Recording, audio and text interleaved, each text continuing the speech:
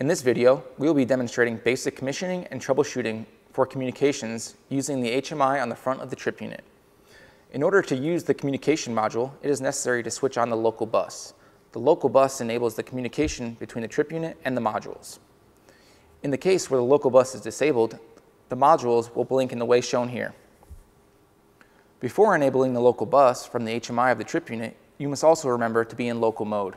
To do so, start from the home page and select the main menu icon. Then the settings icon. And choose Modules.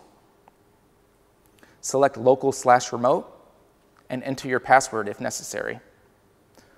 Choose Local Mode and confirm your settings.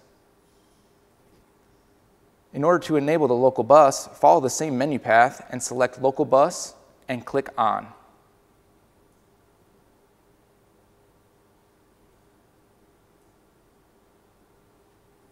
Confirm your settings. Once you have enabled the local bus communication and the trip unit is in local mode, it is time to set the IP address. It is possible to choose between static or dynamic IP address.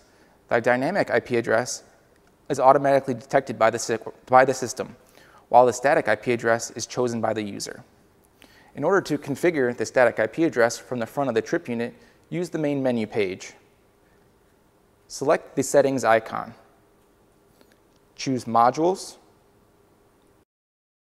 Modbus TCP, Force Static IP Address, and once you have enabled Force Static IP Address, the static IP address and static network mask fields will appear.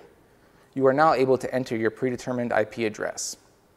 Additional protocols such as Profibus or Profinet, this functionality must be completed from the master device, PLC, or SCADA systems. Now let's confirm your settings.